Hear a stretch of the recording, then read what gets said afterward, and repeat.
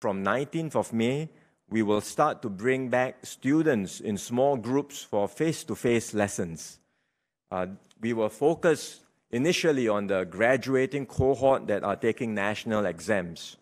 And so priority will be given to those who require school facilities for their coursework and practical sessions, and those who need additional support during the school vacation period.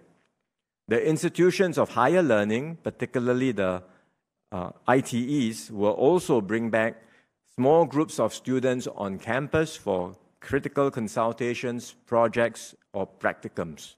We've highlighted that we are focusing on the graduating cohorts of students who are taking national exams this year, and so naturally there'll be a bit more anxiety amongst this group. And even within this group, we are not bringing back the entire group back. We are focusing only on those that we are giving priority on for those who require school facilities for coursework, for their practical sessions, who need additional support and remediation during the school vacation period.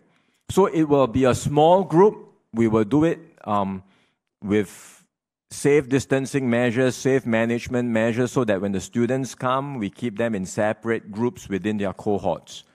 We are not opening up the entire school system at all. Right? So it's done, again, in a very gradual manner in the month of May. And then from June onwards, we will think through, depending on the situation, then how much more we can open up and how many more students can come back.